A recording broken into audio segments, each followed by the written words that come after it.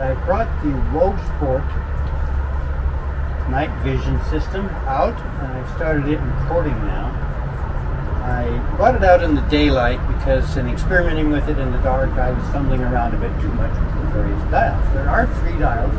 There is a zoom dial for optical zoom, and then there's a wide angle to narrow angle dial here, and on the right hand side there is a dial for zooming your infrared light in. And I found it worked well at night, but I was just having a little more trouble. So right now, since I have it recording, I'm going to use the optical zoom. And notice that it's focused right now on the trees closest, which are about 75 feet away. Then there are trees in the background that I'm guessing are about 300 feet away.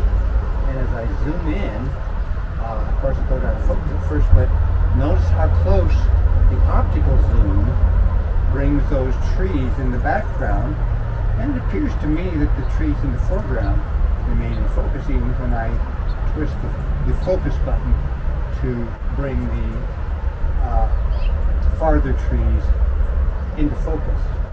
So that's a very powerful optical zoom. Then there is also digital zoom, which will bring you right in on the beak of a bird, I think, even on those farthest trees. Now to give you an idea of what I was seeing looking at the screen as I zoomed in, I'm going to go ahead and zoom in while watching the screen with this camera.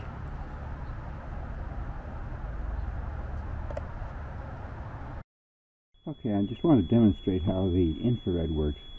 The camera is currently zoomed clear out on 1080p, pointing at a tree probably 400 yards away. And the infrared is illuminating the trees close by.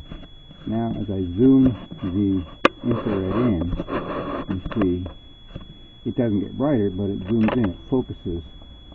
Now if I were to zoom in on that treetop there, you can see how well illuminated it is, and I'm thinking that that tree is about 400 feet from me.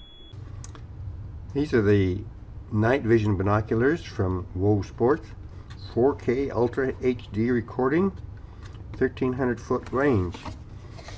Let's open it up and see what we have.